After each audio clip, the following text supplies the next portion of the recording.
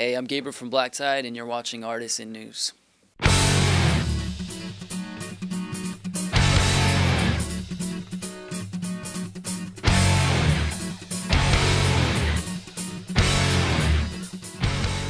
Black Tide is finally set to release their new album, now titled Post Mortem, August 23rd. The record is the band's first since 2008's Light from Above, and those songs had been around for years before they came to light. The band earned a following with such standouts as Shout and Shockwave, but they've been patiently waiting for their turn on the Universal Music Group Tarmac. The band's first single is That Fire, and the full video is currently up on YouTube.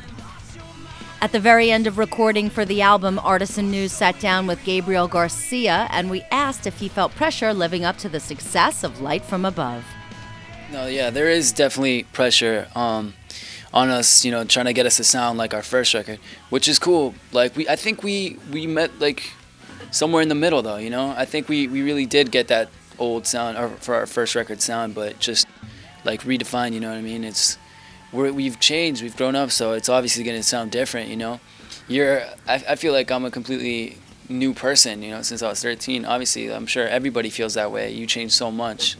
It's like drastic years. It's not like, 20 to 23 where you're most likely around like still the same, It's like 13 or 16 or whatever. The band's age growth has been a factor in choosing songs for Post Mortem. Garcia, who is still under the legal drinking age, said that the band wrote a lot of songs and had so many that when it came time to record, they couldn't relate to some of them anymore. We wrote 44 songs going back and forth, and now I listen to some of the early, first 15, songs, and I'm just like, what were we thinking, It's just, you're all over the place. You change, your emotions are all over the place at this age, I would say. And, yeah, even looking back just a year ago, the songs, I'm just like, I'm glad we didn't put that out. I'm glad that's not what's out, and that's not our record.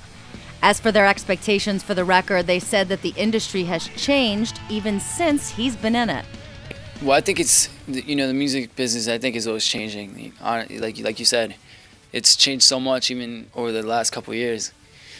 And, I mean, there's nothing we can really do about it. We're just us, and we do our thing, and hopefully, the way everything's changing, it fits us, and it works out perfect. Black Tide will have plenty of tour support heading out on the Uproar tour in late August with headliners Avenged Sevenfold. We'll have Gabe's thoughts on Avenged in the coming days.